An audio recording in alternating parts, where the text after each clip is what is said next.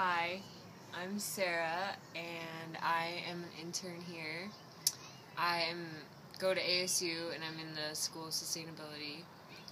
Um, I've been working here for about 3 months now, and I've learned a lot since I've been here. I've never farmed or worked in a garden before, so I've learned that you have to let nature kind of do its thing, and nature can work great all by itself, and it's been a process learning how to work with nature and instead of trying to go against it or doing anything that would hurt it. It's been, I would say, hard work, but it's very worth it with the quality of the food that you get.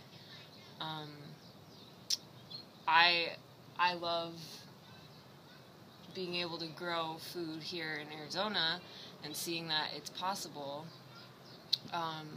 Every morning that I come to the garden, I feel refreshed because seeing all the nature and being in nature every day, it's a very spiritual connection that you get, and it's very special. So I'm glad that I've gotten to be here and learn everything from Tony that he's taught me. It's more than I expected to learn.